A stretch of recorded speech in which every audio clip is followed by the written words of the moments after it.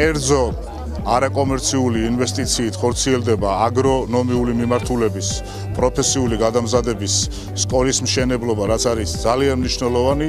რამოდენიმე წელში ჩვენ მივიღებთ 100 დარგის უმაღლესი ხარისხის პროფესიონალს, რაც მნიშვნელოვანია არა მარტო მხარისთვის, ეს არის ზოგადად სახელმწიფოებრივი მნიშვნელობის პროექტი და ძალიან დიდი მადლობა მინდა ამისთვის გადაუხადო ძალიან ცნობილ წარმატებულ ბიზნესმენს მიხეილ სიმონიშვილს და მის პარტნიორებს შვეიცარიიდან, რომლებიც ძალიან ინტენსიურად შრომობენ ამ მიმართებით. ეს არის კიდევ ერთი ნათელი მაგალითი იმისა, თუ რა შესაძლებლობები აქვს ჩვენს ქვეყანას, რამდენად დიდია პოტენციალი და რამდენად საშუალია ასეთი ინიციატივები.